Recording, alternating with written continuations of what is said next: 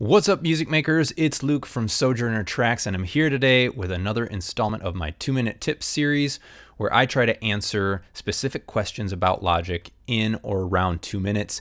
Generally, I go way over, but let's see if we can hit that mark today. I'm talking about sample replacement. Chicken. So if you work with live drums at all, I'm sure you're familiar with the process of enhancing your drum sound with the use of samples. Especially kicks and snares, if they're weak, they're not working for you, you want to enhance them, or either that or replace them with a sample. And Logic has provided a really simple solution for getting this done. It's a matter of a couple clicks. I'm just going to play this drum kit that I have pulled up here so you can hear what we're working with.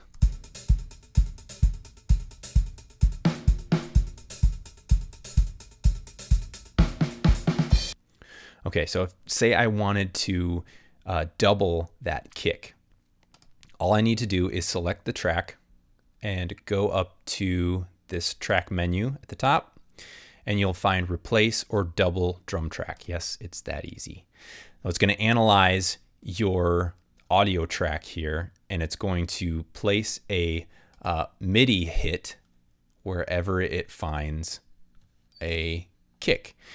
And this is going to be adjusted for timing and for intensity to match up with your source audio. So I'm just going to go through this menu over here quickly. Obviously, we're going for the kick, but you want to make sure that you get your instrument selected up there. We're going to do doubling, but if you were to select replacement, that would just mute the source audio. The threshold, that is going to entirely depend on your source audio, and you're going to want to drag this up higher if you have a lot of bleed so that it doesn't accidentally start placing hits from other kit pieces that are bleeding into your source audio. Trigger note, you can leave this on auto. For most cases, this is just referring to where the samples fall on the MIDI keyboard. And then timing offset, you can leave this at 0 in most cases. I did read in the manual that this is really for if you use third-party samplers, there may be some latency that you need to compensate for. So knowing that, we're just going to click OK.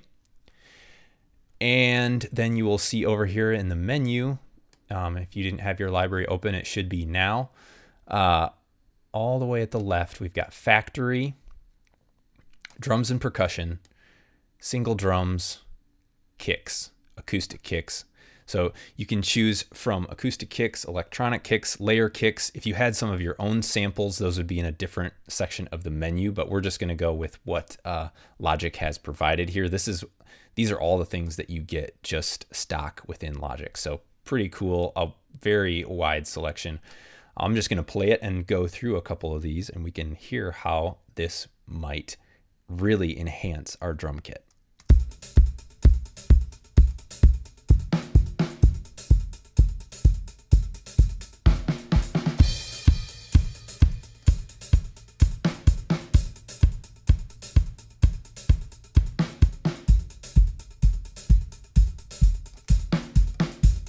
Try some electronic kicks.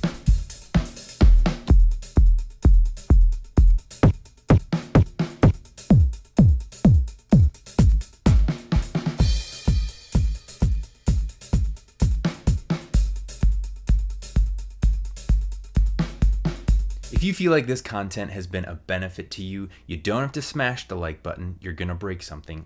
All you have to do is click it.